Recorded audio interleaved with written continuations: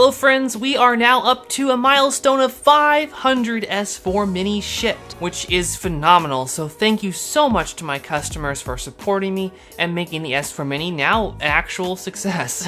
Now this video is about the Noctua NH-l9i, which is the best performing cooler all around for the S4 Mini and many small form factor cases. Now, if you want to know the exact reasons why, you can always check out my YouTube channel and the small form factor forum, which we discuss in detail a plethora of heat sinks and their various benefits and negatives. For me and 95% of my customers, the choice always ends up being the Noctua NH-l9i, which is why I'm always found promoting it, despite the fact that Noctua has never sent me an email or even a t-shirt.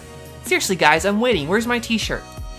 Now this video is even more specifically about properly installing your Noctua NH-l9i. It doesn't just apply for the S4 Mini, although the S4 Mini will benefit tremendously from a proper installation of this cooler. Now the first thing to know is this cooler is not actually square, nor is it symmetrically rectangular. It should only be installed one way in most motherboards. Now what you're looking for is the fins of the heatsink to run parallel with the RAM slots in this kind of motherboard configuration. If you were to have them perpendicular to your RAM, you'd be just dumping hot air into your first RAM module. Now in some mini-ITX motherboards, they can get quite crowded, and this means the Noctua cooler can only be installed one direction without actually interfering with some of the gizmos and gadgets on these motherboards. The Asus Strix Z270i is a phenomenally popular motherboard for the S4 Mini, and many of my customers end up installing this incorrectly by accident. I want to show you that the proper installation, you'll see this cable down here pointing towards the RAM slots,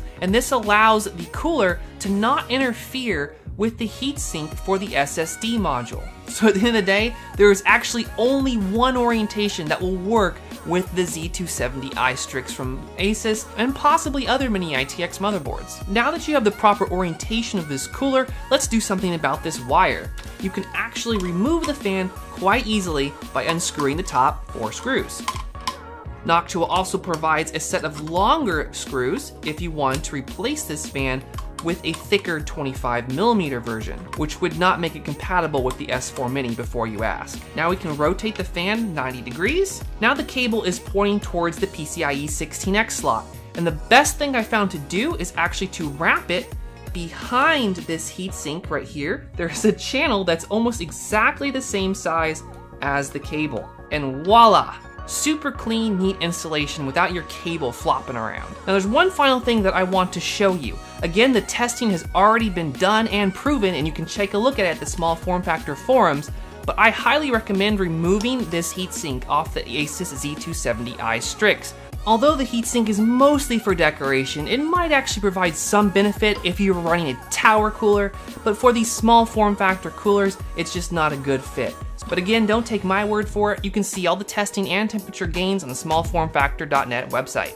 That's it, thank you for watching. I know it was a short video, but I just wanted to help share with some of my customers who are having difficulty installing this cooler or wanted to get the best possible temps out of it.